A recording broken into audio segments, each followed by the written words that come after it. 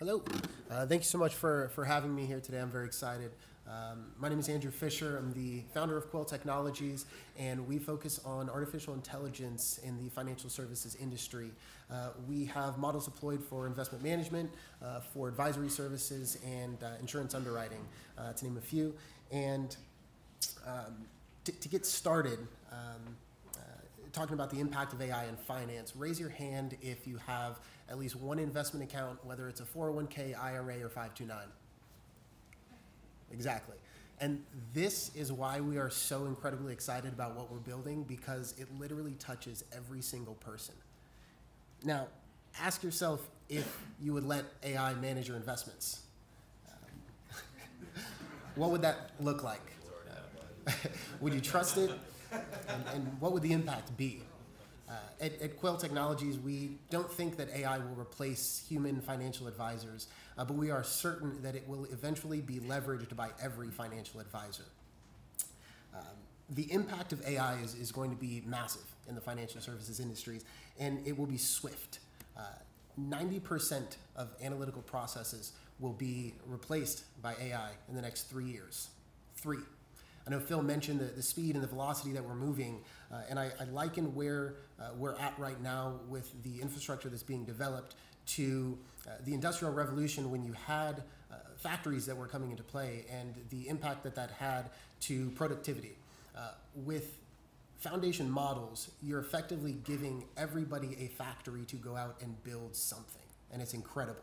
50% of forecasting tasks will be automated in that same time frame. And with 40% of worker productivity increasing with the use of AI relative to those that are not leveraging it, it is inevitable that AI will be integrated into nearly every business process in some way, shape, or form.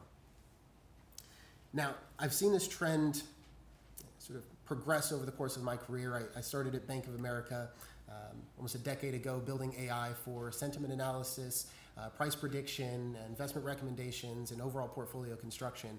And at the time, generative AI was not a concept that existed. Phil mentioned the traditional AI, where most of the inputs are numerical. You have small, poorly structured data sets, and still a problem that we're dealing with today, but compute limitations.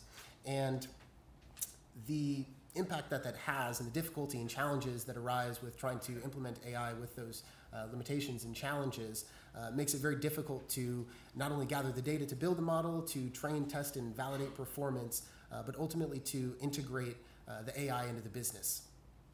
And fast forward 6 years later, I was at BlackRock with a team that was using AI to manage $250 billion, where 85 to 90% of the investment decisions were driven by AI. We ingested thousands of articles a day, analyzed sentiment, identified trends, and used hundreds of individual data points to assist our decision-making process and manage those investments. It was a very sophisticated process, and we were still only scratching the surface. And on the board now are two examples of what that looked like. On the left is an example of AI that was used to predict the probability of geopolitical risks realizing.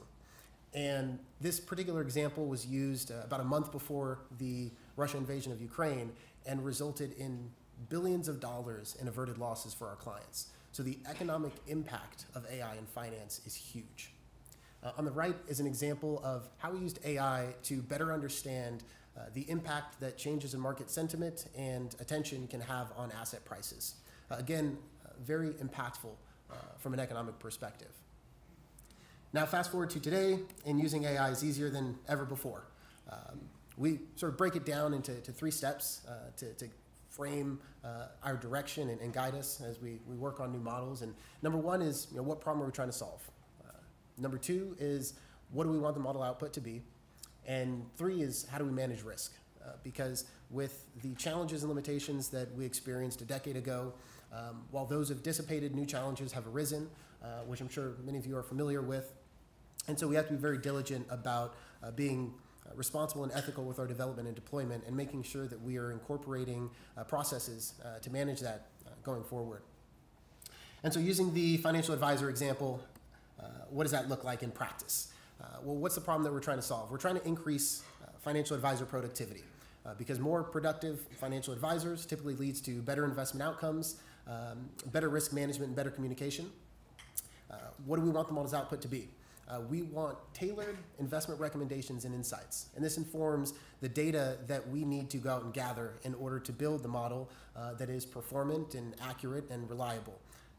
And three, how do we manage risk? At QuaIL, we've built infrastructure for safe and secure deployment, and also resources to assist with ongoing monitoring and maintenance so that we can align with the rapidly evolving sort of regulatory and legal landscape that AI is currently experiencing. And we make all of these resources available to our customers so that across industries, you have the ability to not only know that you're benefiting from the power of AI, but that you're doing so in a responsible manner that is in alignment with legal and regulatory considerations.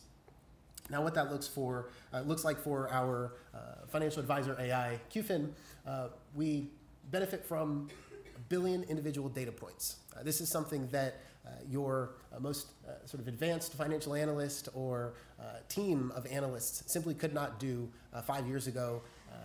And what that translates to is historical market data, technical indicators. It means that you can ingest thousands of articles a day and analyze the sentiment and figure out how to position your portfolio. We also take into consideration 40+ individual data points that are linked to each investor's profile, their risk propensity for loss, and we take all of this and we feed the model, and it is used by advisors to help manage their investments and increase their productivity. And we've seen productivity increases of 15 times for certain processes, with even larger productivity gains in some of the highly customized models.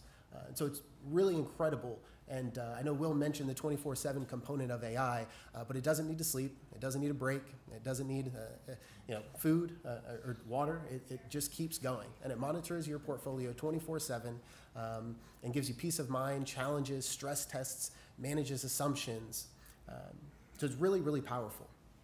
And with that said, I think going back to the question that I asked earlier of would you let AI manage your investments, knowing the power of AI and the impact that it can have to your advisor productivity and its ability to just monitor portfolios 24/7 and keep a pulse on the market, on the world, and everything that's going on, I would ask, in modification of that, would you rather have a financial advisor managing your investments with AI or without? So we're very excited about what we're building. Again, it touches everybody. And we have a long way to go in terms of realizing the full vision, but we're making very, very rapid progress, so we're excited about that. So with that said, we're based out of Pittsburgh. We're very excited to be a part of this community. It's been absolutely incredible and very welcoming. And so we would love to connect and engage and figure out ways to partner and help businesses incorporate AI. So thank you.